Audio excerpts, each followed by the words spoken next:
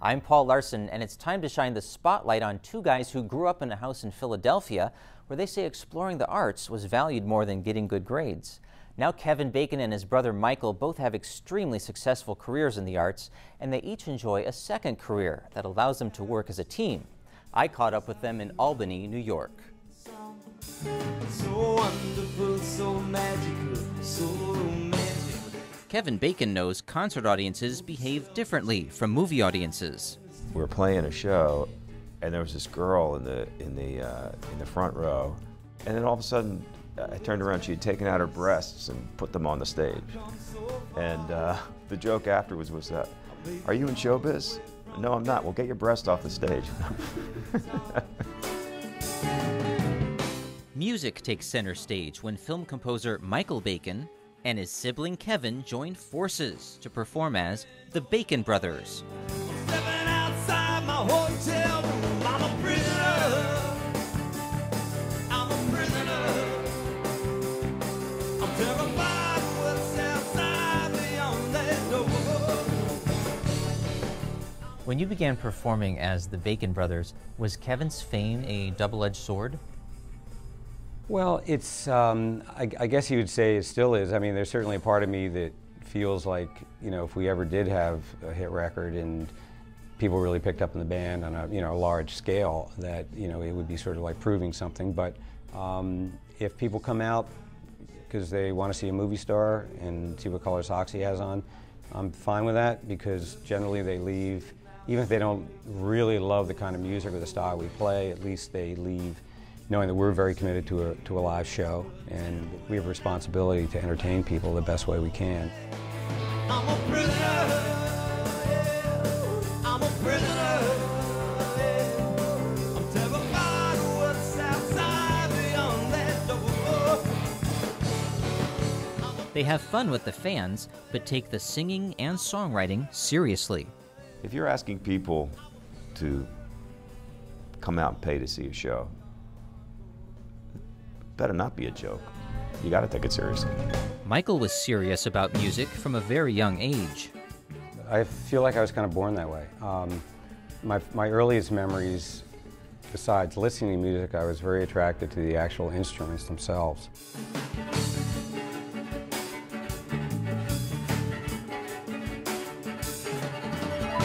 I remember my first cello I got when I was 8 years old. I can remember the room it was in. I can remember what the varnish smelled like. It just was a magical thing to me, and it really has never stopped. I love playing instruments, listening to them, writing for them, producing them, composing. It's just who I am.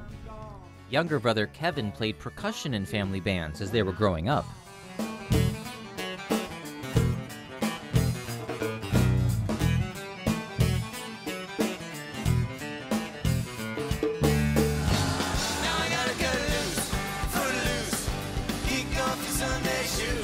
After Kevin became an accomplished film actor, Michael found success in film too, as a music composer. But he dropped his goal of stardom on stage. When the kid came along, my son Neil, who's now 30, I looked at it and said, this isn't going to happen. You got to let dreams of being a rock star, or a folk star, or singer, songwriter, you got to let that go, because you can't support a family. I tried to write the masterpiece, but I could not make it fly. No one can say I did not try. It won't be in my pockets when I die. Got 36 cents. But the urge to perform never completely vanished. The brothers were writing songs together in the mid-1990s when an opportunity arose. We got a call from a buddy of ours from Philadelphia, where we grew up. And he had heard a demo that we had done, and the demo was basically to try to get other people to cut some songs that we had written. And he said, "How about a Bacon Brothers show?" So, he kind of came up with the name, and we figured to just, put a band together and did one show, and that was it. Just kind of took off after that.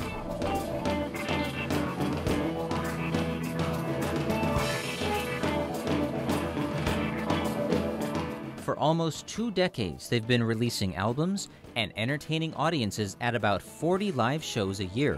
We were living on wild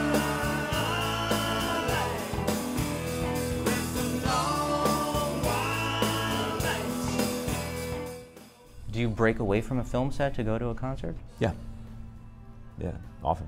Yeah, Kevin's a very good sport about staying up all night and hopping on a plane and, you know, getting up bleary-eyed and going to the sound check. So. Do you ever wish you had started singing professionally earlier? Would you prefer that people be screaming after you because you're a rock star, or are you happy that they're screaming after you because you're a movie star? I love being an actor. I love acting, you know, I really do. It's something that has, from the first time I walked into an acting class, I found it therapeutic, and I found it to be not easy, but a place where I felt comfortable. I've only been a movie star, you know, I've never been a rock and roll star, so I don't really know. Well, after you've had several hit movies, do you find nowadays your film career gets more enjoyable? Let's see. I'll tell you what's really enjoyable. The time between action and cut. That is something that I love more than anything, because it's my time to do the thing that I do. What gets less and less enjoyable is the struggle to get to that time. The traveling, you know, look, I don't like to look a gift horse in the mouth, but taking pictures with everybody, the interviews, present company excluded, you know, the business, the negotiations, there's just, you know, it's a lot of, that's all the stuff that's just not fun. But the actual acting, I still really love. Rarely do I work on something and I don't just love that piece of it. Oh man, I feel guilty about the picture we're going to be taking afterwards.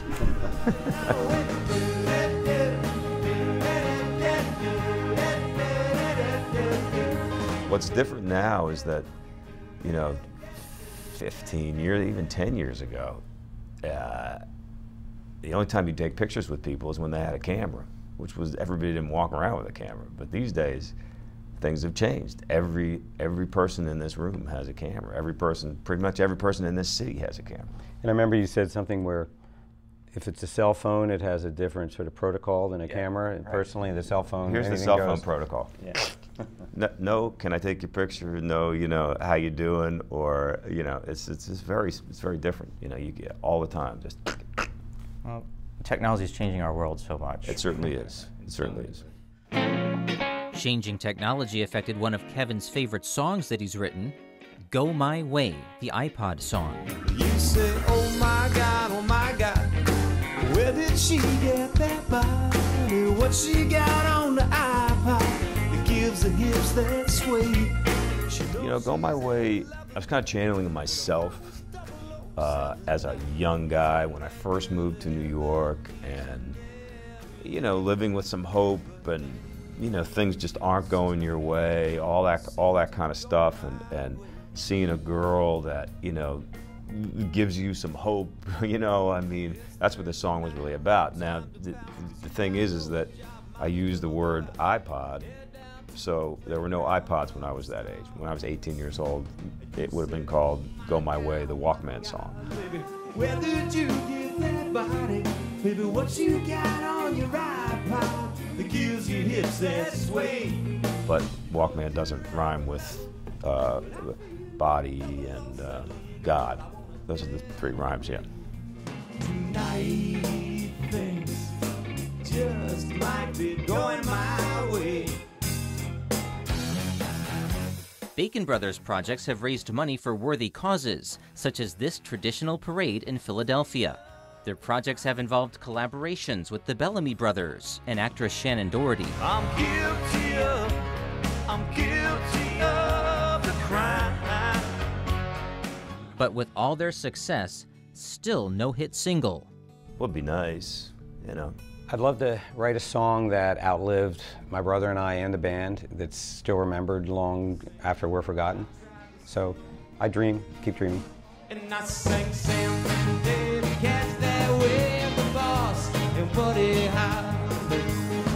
Well, every happy song I sang, it sounded melancholy. But while they dream of a chart topper, they're still living out their dreams of entertaining audiences all over the world. I consider myself the luckiest of people to now have a band, which I used to do as a singer, songwriter, and performer, and also be scoring documentaries and feature films. It is a blessing all the time to be able to have not one but two jobs that I enjoy doing. And I've been at this for a long time, and I've seen a lot of roadkill. You know, I've seen a lot of people that haven't been able to hang in there, and I feel really, really lucky.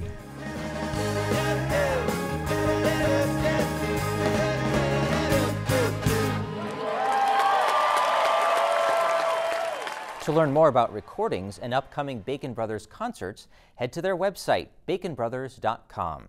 And for Bacon Brothers music videos and additional interview footage, head to the Arts and Culture section at borderlessnorth.org.